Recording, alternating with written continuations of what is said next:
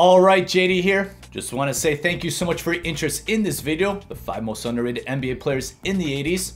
Thank you so much, but before I begin, I just want to go ahead, ask you to kind of subscribe, like, share, and I greatly appreciate it, and thank you so much for the support. So, the 5 most underrated NBA players in the 80s, and there really isn't a definitive way to rate players, as who actually rates these players, as this is just a list of 5 players who I think didn't get the respect they deserved or are kind of forgotten and not well remembered. And I did ask for some lists, and I did get some great lists from some people, so I'll give shout outs to those people and show those lists later on in this video, so thank you so very much. Now, the 80s, it's the era of Bird, Magic, and Jordan coming to the league, and if I was in my basketball watching prime during the 80s, I probably would have been a little annoyed because it was just Celtics, Lakers. So, let me start off with number 5. It's actually a tie with the Dallas Mavericks backcourt in the 80s of Derek Harper and Rolando Blackman. I didn't know which one to put here, so I just put both of them. I will start with Rolando Blackman, who was a really good scorer, had seasons with the Mavericks where he was averaging 20 a game, and he could also play some defense. And when you talk about the best shooting guards in the 80s, it might take some time before someone gets to Rolando Blackman, and I just really thought he was a really good player in the 80s. And Derek Harper is one of the better point guards in the league in the 80s.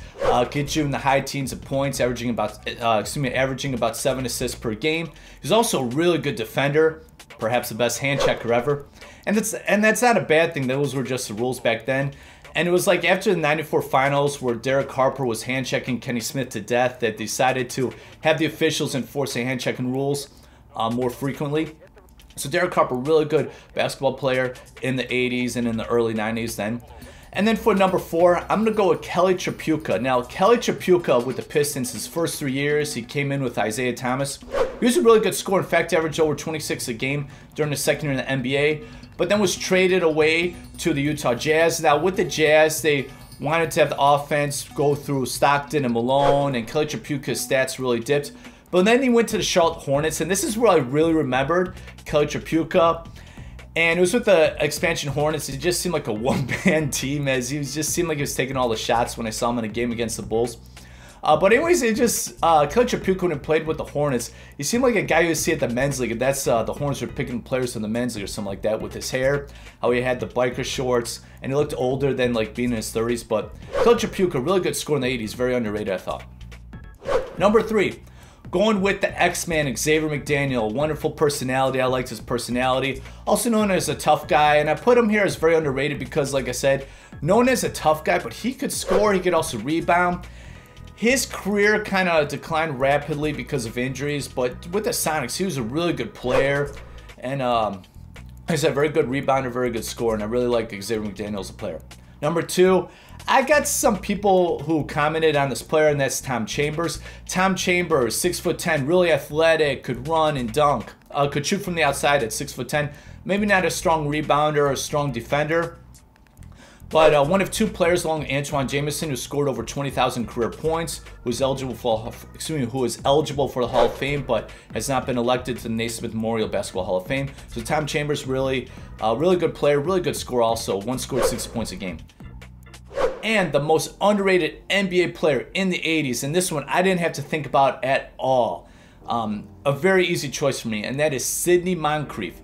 Now, Sidney Moncrief, it's amazing to me how long it took for him to get elected into the Basketball Hall of Fame. It took until 2019, which to me is just crazy. He was a really good two-way player, defensively and offensively. In fact, one year, he led the NBA in offensive rating according to the statistics on Basketball Reference, and 2-time Defensive Player of the League in the 80s. Just a great player, and like I said, just surprising that it took him so long for him to get elected into Naismith Basketball Hall of Fame. And he was on those great Bucks teams that just couldn't get past the 76ers and Celtics. Did make 3 conference finals with the Bucks, so much love to Sidney Moncrief, really good. So those are my 5 most underrated NBA players of the 80s. Thank you so much for taking a look at that. And I just want to get to some lists that were submitted to me, and really great lists, and I really like them, and perhaps they're better than mine. So first, the first list I want to talk about is Jon Martin, his list. He had Ralph Sampson, Bernard King, and Mark Eaton. And Ralph Sampson, he was healthy, I would say, for 3 years in the NBA. I wish I could have seen him at Virginia, where in the 80s, the ACC just had so many great players, and he was like the top player in the 80s of the ACC. And then also Bernard King, man, he could score. I'm going to get to him more later on. And then also Mark Eaton. When it comes to greatest shot blockers ever, I wonder how long it takes for people to get to Mark Eaton, but just a tremendous shot blocker in the 80s for the Jazz. So a great list right there. Also, JVR Mahrez. I hope I'm pronouncing that correctly. Great list here. I really liked it with Jamal Abdul Latif. Now, to be honest, I did not know Jamal Wilkes, aka Silk, converted to Islam. And he decided to keep his surname of Wilkes, so he's always Jamal Wilkes. I didn't know his name was Jamal Abdul Latif. He also had Bernard King. Now, Bernard King, tremendous with the Knicks. Obviously a great scorer, had a devastating knee injury. I did not know this when I was looking at this, but he averaged late in his career, I think it was his second to last season in the NBA with the Washington Bullets. He actually averaged over 28 points per game, which is quite impressive. I did not know about that.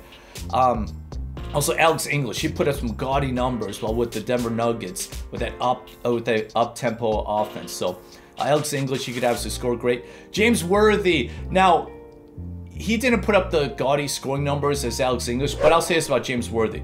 When he was isolated on the wing, it was tough to guard him. I mean, he could really isolate and score. And then Marcus Johnson, really good on those Bucks teams with Sidney Moncrief. Some of you might know him for his acting like in White Men Can't Jump. I remember an episode of Hang Time and an episode of the Sinbad Show. Yes, I was one of the people that did watch the Sinbad Show. If you looked at the ratings of the Sinbad Show, you saw a rating of one household in Chicago. That's probably me, as I did watch it, and he was funny in that episode. But anyways, Marcus Johnson, great choices right there. Rolyrod 14 wanted me to mention Drazen Petrovic, who was drafted in the 80s, but really came to his own in the 90s. And I don't know much about his career. I know he was well decorated in Europe. For Drazen Petrovic, who was very talented, and it would have been nice to see him come to USA earlier. Wish we could have seen him play more in the NBA. So Drazen Petrovic, I like that choice. And then Isaac wanted me to mention Mark Price. I made a most underrated list in the 90s, and I didn't put Mark Price there. He was on Dream Team too, and I don't know why I didn't put him here for this list, but tremendous talent. I hope to do a video about the Cavs in the late 80s and early 90s soon, as that team really built a solid team that could contend for championships, but it didn't quite work out. And like I said, just thank you so much. I really appreciate everything. Thank you so much. You know, who are your top 5 most underrated NBA players in the 80s? Go ahead, make your list down below in the comments. Like I said, there's not a right or wrong answers. I love the list that I got. And thank you so much. Go ahead, subscribe, like, share. Thank you so much. Really appreciate it. And take care. Thank you so much.